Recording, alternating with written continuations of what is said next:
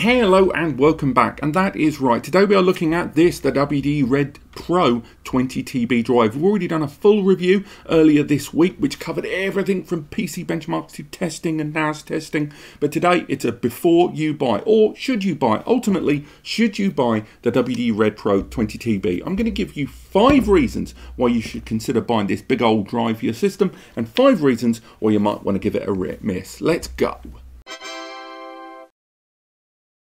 The first reason, super obvious, it's 20 terabytes. Come on, that's enormous. When it comes down to it, 20 terabytes of storage is still, even now after all my years in storage, incredibly impressive. Now, just to give you a bit of perspective, those of you that are into multimedia, 20 TB right now, over on filecatalyst.com, I was looking at 4K and 8K media, and a 20 TB drive like this, if you look at 1 hour of media, if you look at digital cinema 1080p high quality, that's about 3 gig an hour.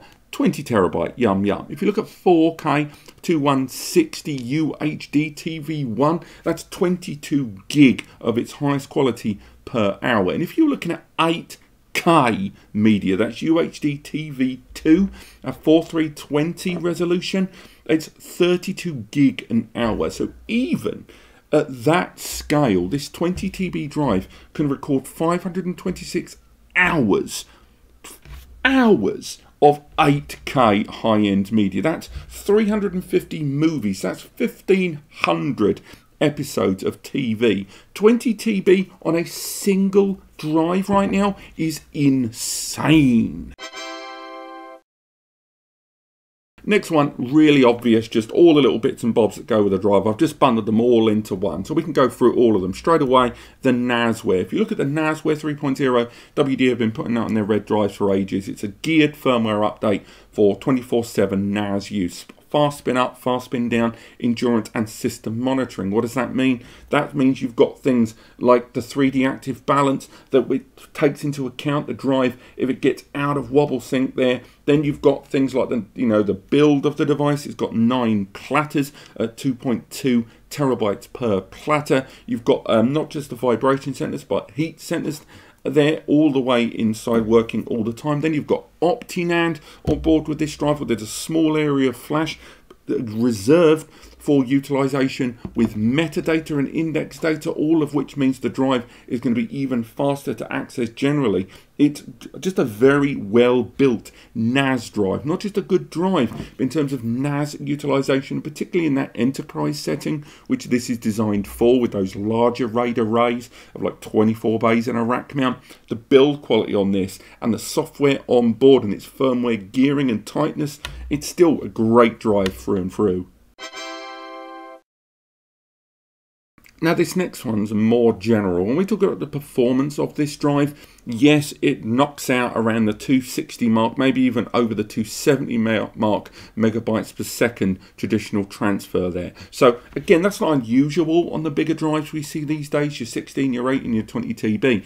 But the reason I'm raising it here is this consistently hit that performance point. When we tried it out on a multitude of devices with traditional 1 gig sequential read, it hit that number practically every time. The only time it didn't is when we were using it in a volume in another setup where write was off the table and the drive was still being ticked by other things. But in terms of all the devices we used in PC benchmarking and just traditional transfer throughput, it ticked that transfer point every time consistently. It's not just that it hit that performance point, that it did it consistently. And even in Atto, it held that performance threshold pretty much throughout the testing at that level. So again, great performance, and it lived and died by its scoring there from WD themselves.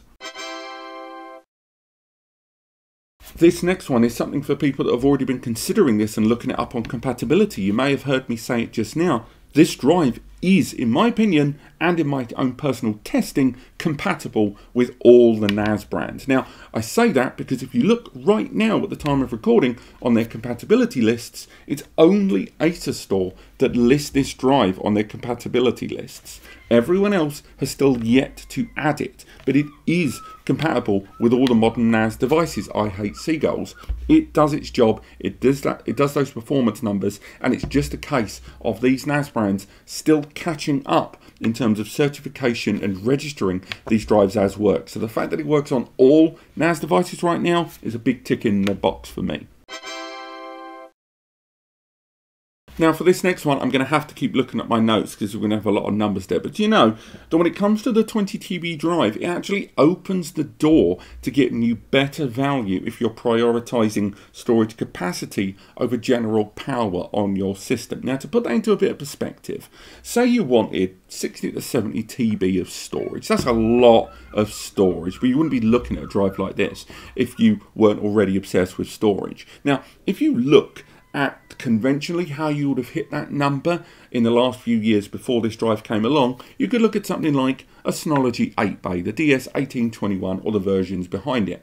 Once you knock around and buy that, depending on the price, you're looking about $1,000 for that, okay? So you've got $1,000 spent on that. Now, it's an 8-bay. If you want to hit 60 to 70 TB, you're going to have to go for like 10 TB drives, maybe 12s. But if we look at the 10 TB drives there, those drives knock around for about 300 to 330 each, which means that equates to somewhere between 2,600 and 3,000 pounds there. So that means for that 8-bay and those drives, and to hit that, because remember we've got to factor in RAID, you're looking at a spend of between 3,600 and 4,000 pounds. Now, if you were utilizing these drives, you could get hold of 4 of these, and again, they're about 500 to 600 a pop. But again, when you get your bulk pricing, and if you do buy the big drive there, you're looking at about $2,000, 2 to 2,500. Then you could stick it in a 4-bay. You can pick up these 4-bays for about 500 nicker, depending on which brand you go for, it ups and downs. So that means your spend is around 2,500 to 2,600 or 700.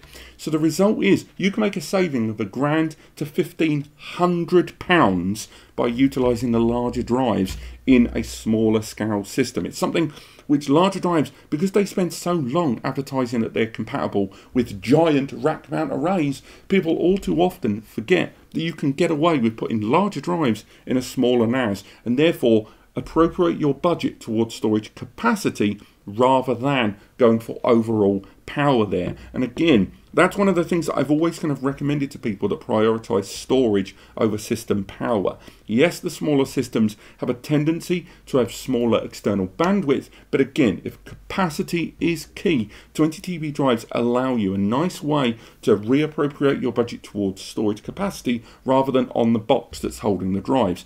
But it's not all good. There might be reasons why this drive, and indeed 20 TB drives in general, are not suitable for you. Let me give you the 5 reasons why you might want to sit on the fence and give this drive a miss.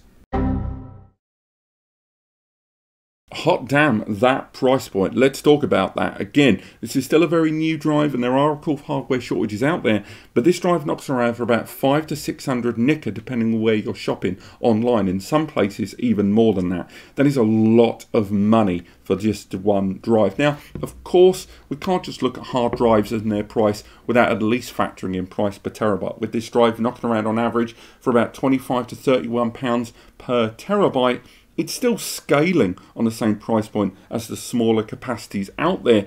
But for other reasons that I'm going to talk about in a moment, that's still a big ask price-wise, because 20 TB drives kind of lock you in to a certain enterprise business model, again we'll talk about in a moment, that mean that this price point ends up being more to be paid than a lot of other NAS drives out there that don't carry a Pro label. Ultimately, that price is going to be very daunting even when you factor in the capacity. That's right, as good as it sounds to have 20 terabytes, 20,000 gigabytes of storage ready and willing to go, it's still a lot of eggs going in one basket. If you're going to utilize a drive of this size, you've clearly decided that you need a lot of storage. Ergo, this data must be important to spend that much money. Ergo, if you're going to fill 20 TB, you're going to need a backup, which means you're now going to need either another drive to work in a RAID, which is not a backup, remember that, which means this 500 to 600 nicker just became £1,000 to £1,200. But on top of that, if you want to have a real backup, so you're going to need an external backup, which means this drive's going to have something it needs to live in. Factoring in a drive like this means that you have to effectively double your spending, just like on any other drive-based capacity, which means this drive costing what it does means that that double spend there is going to be hitting, again, 12 to maybe even 1400 when you factor in the enclosure that an additional drive would have to go into. As far as putting all your eggs in one basket, it has never cost more in every sense of the word. This next point harks back to something I said at my first downer point there, and that's this is only available in the Pro series. Now, why is that a problem? Well, several reasons.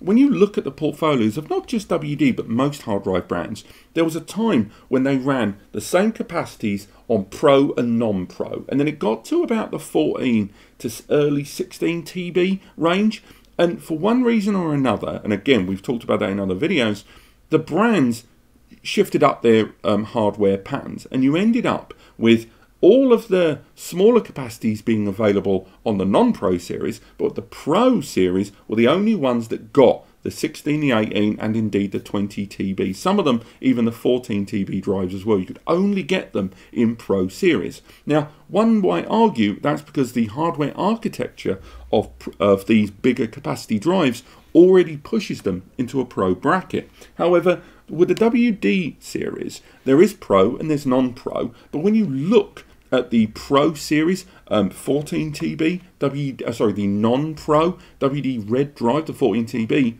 it's got 512 megabytes per second onboard cache. It's got 7200 RPM. It's SATA. It's helium sealed. It's conventional magnetic recording, CMR.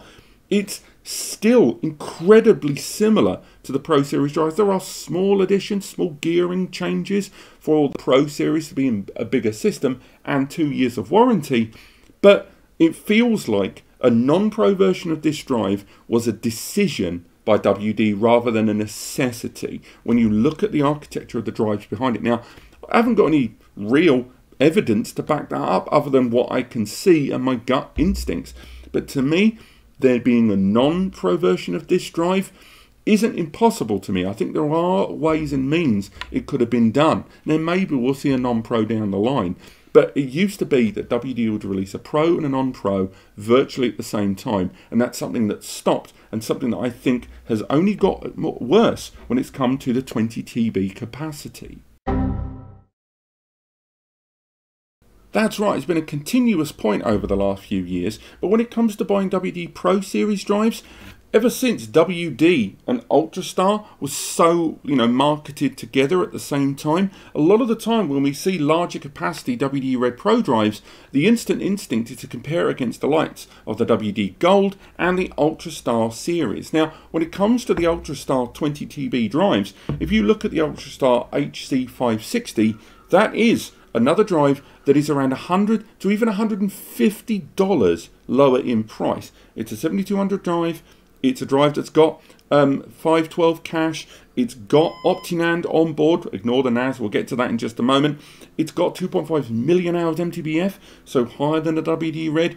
It's got a 550 TB per year, annual workload there, which is 250 more than the 250 more than the WD Red Pro. But the Ultrastar being a more affordable drive and still being available means that even though the WD Red 20 TB is a good drive for NAS, I think it would be remiss not to at least highlight that the Ultrastar series can give you, in some cases, better value.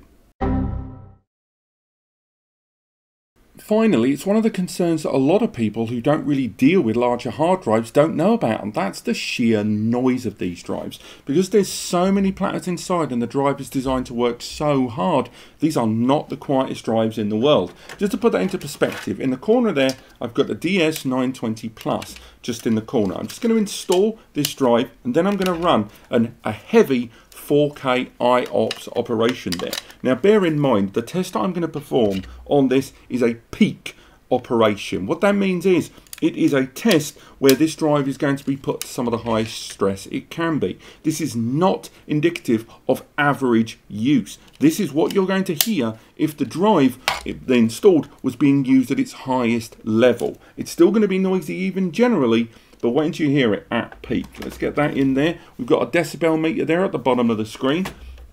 So if we have a little look, we've got the drive inside. You're going to hear the drive spin up, and from this point I'm not going to say much until I put my thumbs up that the test is about to begin.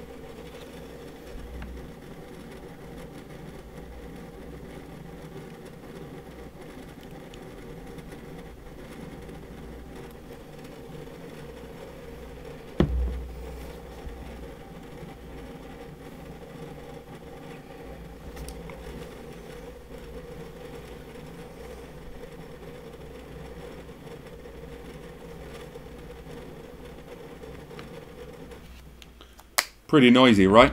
Basically, if you do go for a larger capacity hard drive, particularly enterprise drives like this, that is the kind of noise we're talking about. Now bear in mind, this is a small plastic NAS there. Some of you might argue that there's a lot of NASs based around this and that's causing a lot of the noise. It really isn't the case. The whole system is going to vibrate regardless. Even if none of those systems were on top, the drive on its own would still make a racket. And bear in mind, this is a plastic chassis NAS with plastic trays. Now imagine an all metal rack mount system with fans on the rear there, populated with 8, 9, 10 of these drives inside. That's some serious capacity to be dealing with. But this has been 5 reasons why you might want to buy the WD Red Pro 20 TB drive, and 5 reasons why you might want to give it a miss. Thank you so much for watching. If you've enjoyed this, do check out the full review and all of the testing on the video we did earlier in the week for me, but maybe it went out a week ago for you guys, linked in the description. And of course, click subscribe to learn more as we talk more about this subject, and click like if you've enjoyed it. There's a free advice section linked in the description, and of course you can find links to buying this product and others in the description there that supports us here on NAS Compares. Otherwise, thank you so much for watching, and I'll see you next time.